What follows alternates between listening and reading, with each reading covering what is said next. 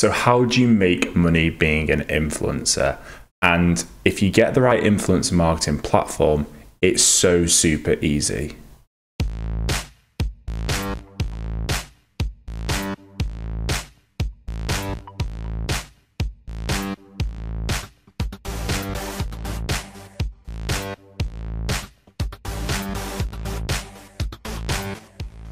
Hey guys, welcome back to the channel. My name is Sam, and you're going to find everything influencer marketing related on this channel, our guides, our tips, our tricks, and just some general all-around funny videos. Remember, support the channel by subscribing, liking all the videos, and if you want to stay up to date, hit the bell icon and it will notify you when we push new videos. 10 years ago, social media was just a way to kind of share your photos, what you're doing, activities with your buddies. Now, mega celebrities and other people are monetizing their posts for brands. This is literally the future of advertising, and it's already here. Now, the fact that brands are using this as their go-to strategy along with user-generated content, it's opening the doors to millions of creators around the globe, regardless of the size of your following, and giving you the opportunity to earn ridiculous money and even turn this into a full-time career. Influencer marketing platforms are popping up everywhere, even more so over the past couple of years, now that we are using this as our predominant form of marketing. So the real question is, can I make money from influencing? And the answer is a big fat yes. However, you need to be clever about this. You need to play to your strengths and tactically use what you have to grow your audience and become a better proposition for brands to use you to advertise their product. I mean, there's more than one way to skin a cat, and some of those cats, they make a lot more money than others. So the most popular way to make money being an influencer is sponsored posts. This is where brands will sponsor you, i.e. pay you to post on your social media channels, whether this is a static image, a video, a reel, stories, whatever it may be. This is predominantly the easiest way to make money on Instagram, TikTok, YouTube, Twitter, wherever else.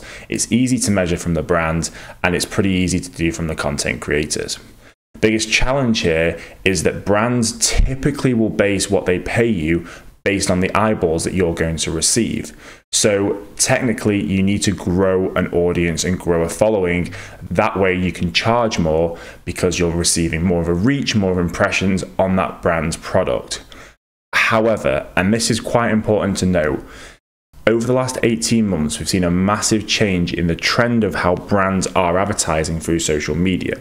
They're actually using user-generated content created by, say, smaller creators with very low followings, but they create unbelievable quality content. I'm talking like production standard quality content. And actually, these guys are starting to earn the big bucks because ultimately brands can take that content and then they can pay to put it in front of an audience that's specifically targeted towards their niche and is going to sell more product. The next way is to become a brand ambassador. Now, we see this quite a lot, and this can often sometimes be called a retainer. This is where brands will try and lock in influencers for a prolonged period of time. This is the long game. It's a better relationship, but to be honest with you, it's guaranteed work for the influencer for a set amount of time period. However, it does often restrict what other brands you can work with. For example, a hair brand. If you're a female influencer and you sign with a hair brand, it might be that they pay you X amount a month, you wear their hair, you get their hair fitted, but you also do a couple of posts a month, you do stories, you do maybe a reel a month, and you constantly talk about how much you love your hair from XYZ brand.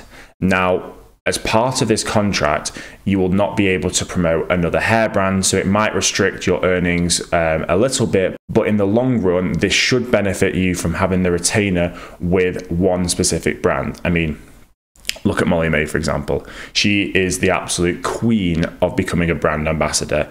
When she came out of Love Island, she only focused on PLT, Beauty Works, and I think one other brand, and just completely protected her own personal brand than working with loads of different companies.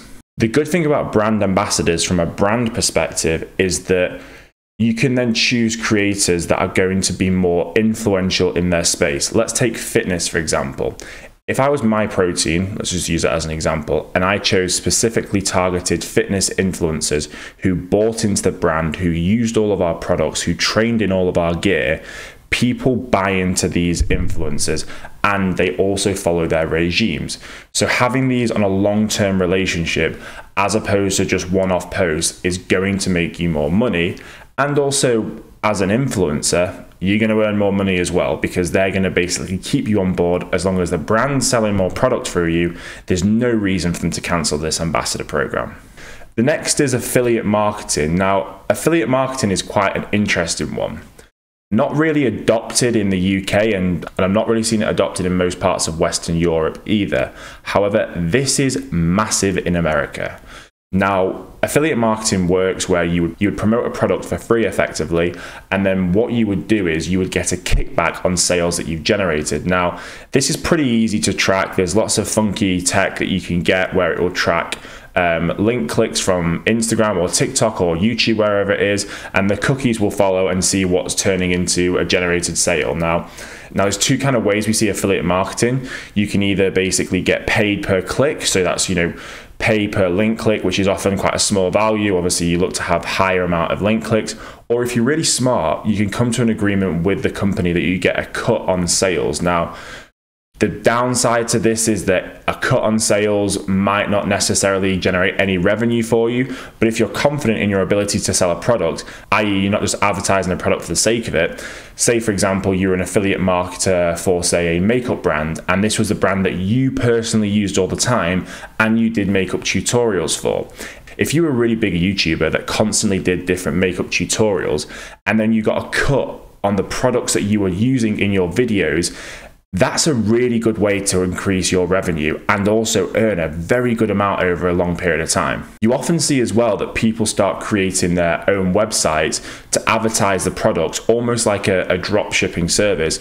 But actually what ends up happening is they get lots of traffic through their social media to their website. When they see the products, the consumer then actually goes through to the website where they can purchase the product, the cookies follow, and the influencer gets paid.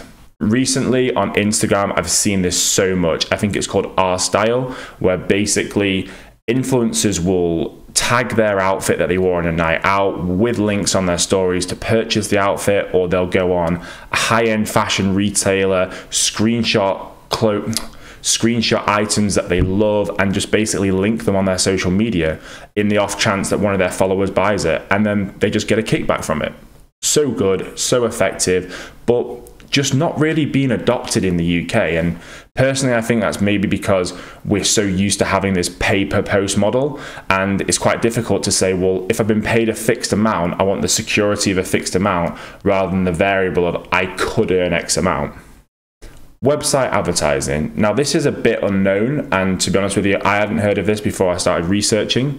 This is quite similar to affiliate marketing, apart from instead of getting money from actually selling products, you redirect your followers to a website where you can get traffic, and then you can do things such as like paid advertisements through that website. Now, this is quite tricky to make it work, and you need some pretty impressive followers and stats to actually get this off the ground. So not really a recommended way as a novice influencer to get your revenue up. However, could be a different string to the bow if you're already a well-established influencer. And the next one is, I think it's quite a personal favorite of mine, and this is creating your own product lines. So let's say you've been through this influencer journey for 3 years now, you've built an audience, your audience buys into you. Let's just say you're a female influencer and you are very fashion driven. What do? You create your own product line and you use your own personal brand to promote that. Again, let's just use the queen of influencing, Molly-Mae. She launched her own fake tan line, filter. I mean, on paper, it looks like it's doing fantastic. And this is how, if you protect your personal brand, you have the ability to earn some serious money by releasing your own product. This is something at So Squared we're actually looking to partner with influencers to do. Probably the back end of this year, we will help influencers launch their own products and offer this service. Basically, what we'll do is we will invest in their brand or their own personal brand, help them bring a product to market through supply chains, help them with marketing, hiring, admin, finance, all the rest of it, so the influencer can focus on basically putting their name to the product, and we will concentrate on all the commercial side. Now for the big question. how much money can you actually earn from being an influencer? And this varies, but we're going to dive into it a little bit. So typically this will depend on your demographic, your kind of followers and your impressions, or should we say historically it has.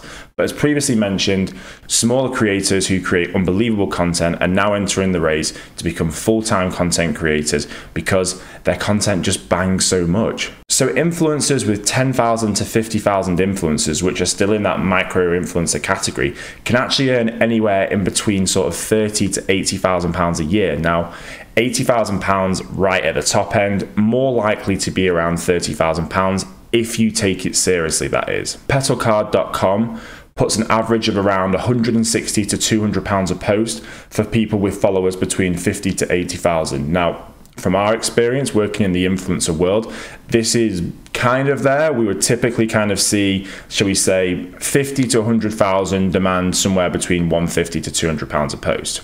See, that's not a bad gig for being sent products, especially if you love the products, being sent the products, modeling them, creating great content, posting it to your audience and getting paid. Take this seriously and you will earn some serious cash. So how do you really excel this and make your influencer marketing career pop?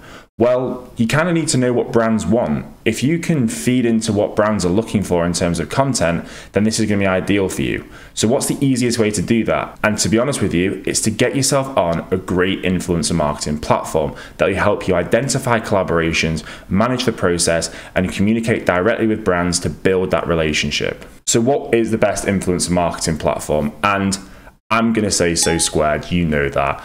But for a micro influencer, we specialize in this field. So if you've got under 300,000 followers and you're looking to grow your career, we are providing you with the tools at zero cost. The core mission at So Squared is to connect brands with creators and create that transparency within the influencer marketing where you can earn your maximum potential and brands can really get the outcome they desire. If you want to hear some more about our platform and as an influencer how we can help you grow and scale your career, or if you're a brand watching this video and you'd love to know how we can help you market your products in a more cost-effective way, hit us an email at info@sosquared.com. Always happy to chat. Catch you later, guys. Bye for now.